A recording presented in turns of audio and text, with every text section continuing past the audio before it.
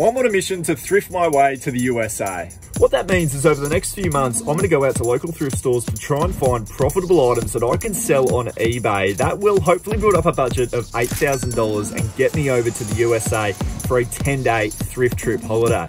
Yeah, boy. But these videos aren't just about me saving money for a trip. It's also about helping you guys find the right items to sell on eBay for your own reselling business. So grab a notepad, take a seat. Class is in session.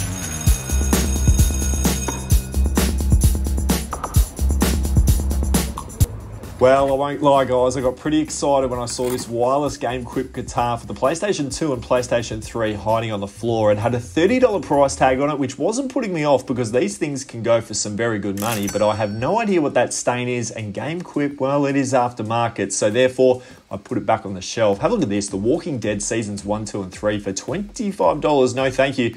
NCIS for $30 for 3 seasons. You've got to be kidding me. I won't be able to get that done on eBay. Also found these as well though, and it is an Instagram viewer poll question based on the price. The LA Lakers Chuck Taylor Converse All-Stars size 14. I asked the Instagram audience to let me know their thoughts on that one. Football boot season is here, guys. The footy is just about to get underway, and I have found myself 2 absolute ripping pairs. The ACC there, that tells me that these shoes are elite and they are high-end and they are worth a lot of money. So to find the Magister Opus here, they should go for about $200, I kid you not. And I've also found these as well, the Lethal Stats for $25. So I don't mind paying up if I know I've got a good thing. And I've definitely got a good thing there with those 2 pairs of footy boots. So definitely look out for them, especially at this time of year. I found a very brand new pair here of Asics Gel Contend 5. These are a pair of women's running shoes. $15, never a concern. That was a great get as well. And then I found the staple RM Williams. I've got the moleskin pants here. I've got just a $10 price point. How good is that? I'll definitely go ahead and take these ones away with me. They did have a bit of a vintage tag on the inside as well, which got me a little bit excited. And I've also got the G-Star. These are the Revenge Skinnies. You can always go well when you buy a pair of G-Stars, and you'll see in a second I've paid myself a pretty cheap price to get my hands on it, just the $8. So not too bad of a first run of the day. Such a 50-50 decision with those Converse All-Stars, the LA Lakers. I mean, there's some real opportunity there, I felt. But when I had a look at the comps on eBay, there just wasn't a lot talking to me. So I put it up to you guys, Instagram viewer poll question. And in a very, very tight vote, you guys did say to drop them. And I think at $35, that's probably fair. If they were about $20, I might have considered it. Any sort of limited edition Chuck Taylor All-Stars, you can generally do all right. So I think it was just the price point that put me off in the end.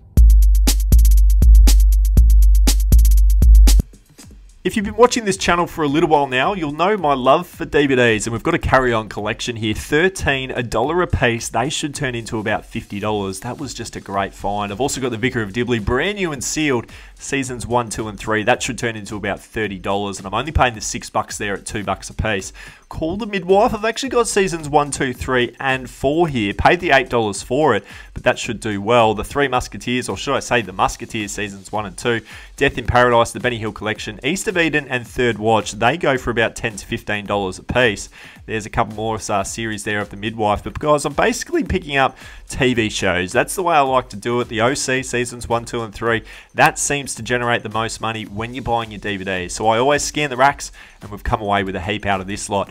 Jumped into the clothing section. I also found this one as well. This was a Shark motorcycle women's jacket. Now, it was $30 worth of a purchase price, which to me, I don't know, that just seemed to be okay, because I know motorcycle can sell well, but this one was in light new condition. Haven't sold motorcycle gear too much in the past, so that's why I was a little bit nervous paying so much money for a single item of clothing. But definitely let me know in the comments below, if you saw this yourself in the op shop, would you go ahead and pick it up to try and flip it for a profit? I jumped into the shoe section as well. The Nike Metcons, these are just a fantastic pair of shoes if you can find them in the thrift. Now, I'm always buying them for around about that $15 price point, which is exactly how much these ones were, and they typically go on to sell for about $60 to $70 a piece. So very excited about that. But I went behind the counter and I found another pair in pink, and these are in much better condition. Didn't need to be cleaned. They're a US size 10. She priced them up for $20 for me. Like I said, I can turn these into about $60 or $70. I also found the Keen as well. These Keen waterproof sandals, they were only $12 US size 4. So I actually went ahead and bought all 3 pairs of shoes. Have paid up slightly for these shoes in the end, but they will all go on to sell in a really quick space of time. I've previously sold them quite well in the past. And when you put the DVDs that we're able to buy in this run as well, this has turned into a pretty epic day so far.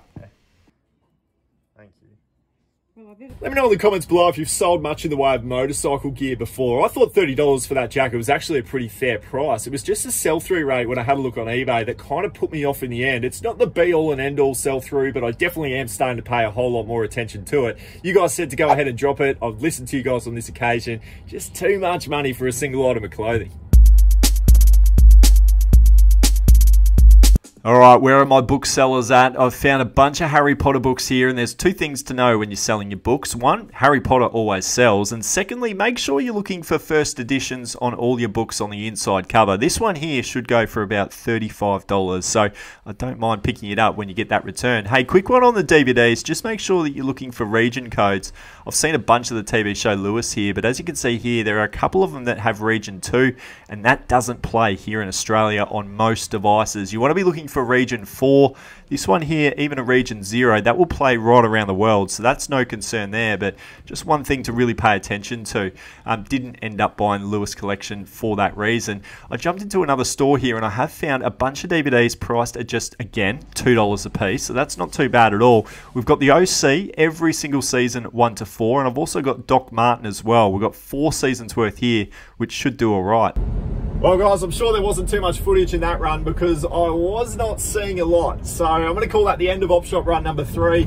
A little bit disappointing there. Those op shops were giving me absolutely nothing.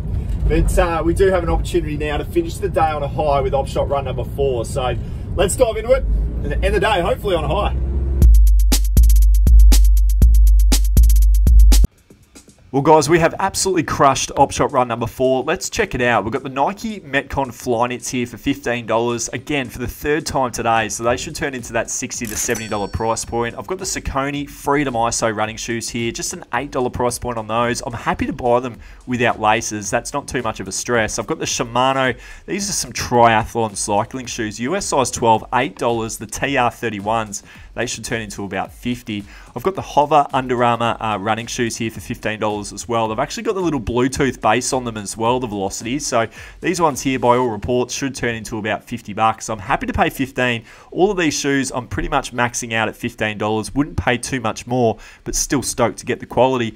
I've got these as well. Talk about quality. The Omnitech Columbia hiking boots. A pair of women's US size 8s there for $15. So all in all, guys, we've done unbelievably well in the shoe section, but that just continued over in the clothing section. I've got these as well for just the $5. We've got a pair of Columbia, yet again, the second one today, a pair of hiking pants there. So they should do about $35 to $40 pretty comfortably as a bit of a bread and butter item for me.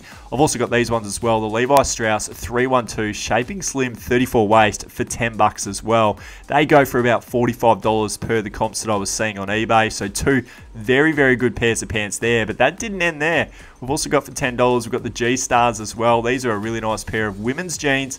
I'm always picking up G-Star whenever I'm seeing it. Another great brand to be looking out for. And then only just recently, Nudie jeans. It's just something that I've picked up, and for $5, I'm going to continue to buy them. These Lean Deans, as they are called on the inside tag, they go for about $75. So probably arguably one of the best pickups I've had today though, the Nudie jeans. And then an absolute staple, we've got the David Smith chino pants here, size 30 waist, just a $5 price point. Again, $35 to $40 worth of resale value. So this store, it is my favourite. It is the Mollendiner store here on the Gold Coast, and Emma, the store manager, is an absolute legend. Thank you very much for your services today. They were an amazing couple of collects. So there you go, guys. I was able to pick up 28 items today. Total cost of about $300, and I think the estimated resale value when you go on to sell it on eBay is about $1,100. So when I take out fees, postage, cost of goods, typically I take home about half of my overall sale. So I'm going to account $560 towards this USA trip that is very much fast approaching. Now, we're up to a total of about $1,830, and my conference that I'm about to jump into in Las Vegas is about $700, and the one-way ticket over there is about $1,000 as well. So I've pretty much only accounted for those 2 activities, and we've got a big 10-day trip to go on. So there's a lot more thrifting ahead to get this trip underway. Hopefully you can stick around for it. I'm going to leave you with a bit of a playlist as well in my YouTube channel, and that will document all of these videos in the one section. So go back, follow the journey if you've missed any episodes, but I'll leave you with last week's episode right here. Appreciate you tuning in, guys. Thanks very much for your support. 30% Clubbers, you guys are the best. We'll see you soon.